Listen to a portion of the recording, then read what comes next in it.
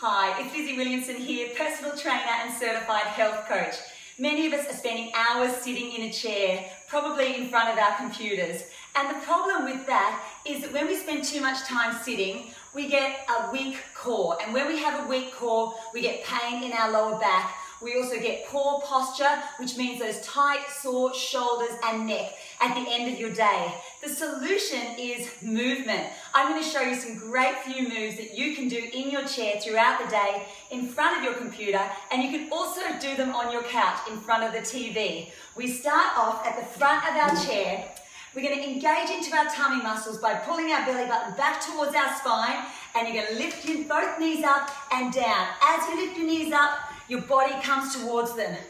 Squeezing in to your belly button here and scooping under of your hips and tailbone to take it out of your lower back and into your front body. 4 more, 4, 3, 2, and 1. Now we are going to dip.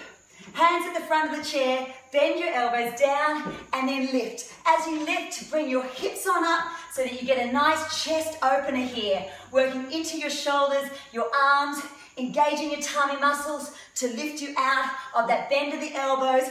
1 more, up. We come back into the chair. Now we're going to get off our bottom. We're going to lift up, opening our chest. Take your bottom back towards the chair like you're going to sit in it, but you don't. Open up your chest, come on down, up and down.